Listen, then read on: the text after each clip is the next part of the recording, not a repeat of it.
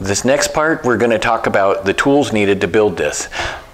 Some of the backhoes that you want to build or others, they're going to take a lot of expensive tools to build. I'm trying to build this with basic shop tools, grinders, levels. I have a chop saw over here and a small welder. Let's go take a look at what I have, and this is what I'm going to be using to build it.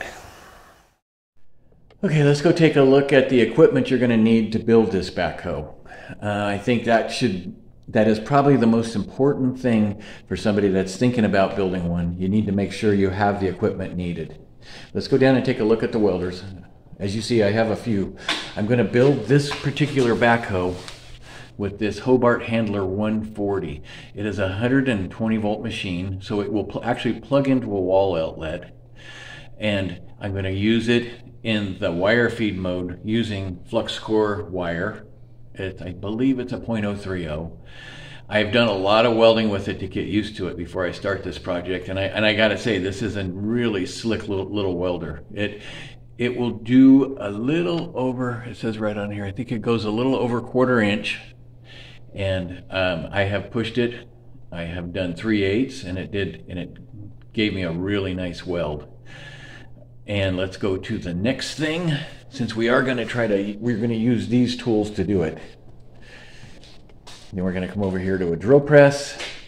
This is an old Delta. I've had it for years. It's got a 1/2 inch chuck. It's a very basic one, but it does the job. You're going to be using this for drilling your 5/8 holes and some smaller holes. And this worked really well. Don't go any smaller than this, and you really should have a 1/2 inch chuck. And you'll notice here's my 5/8 inch drill bit. I use this for my pivot points. And then the smaller drill bit for pilot holes and drilling smaller holes. There could be a few more. And don't forget, you're going to have some hand tools in there, like wrenches and stuff for tightening things. And that's going around here. Oh, here we go. We have a bench grinder. I use this a lot in building. I clean up my steel with it. And I have on this side here, I have a wire wheel. That works really well. Swing around here. All right, we have a chop saw. I think this is really important to have. You could do it without it. You could use like a Sawzall, but this will give you good square clean cuts. And let's go over here to these tools. Hand drill, I would definitely use that.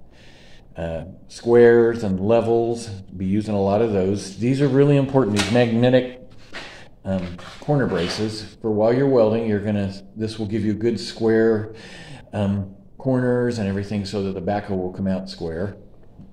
Tap and die, I use that a little bit in some of the fabrication. And this grinder here is a DeWalt 4.5 inch.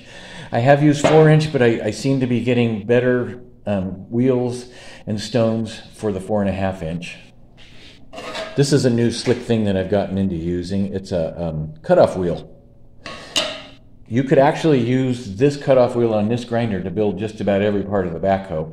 I like the chop saw because it gives you a better, squarer cut. And then here's a building level and a framing square.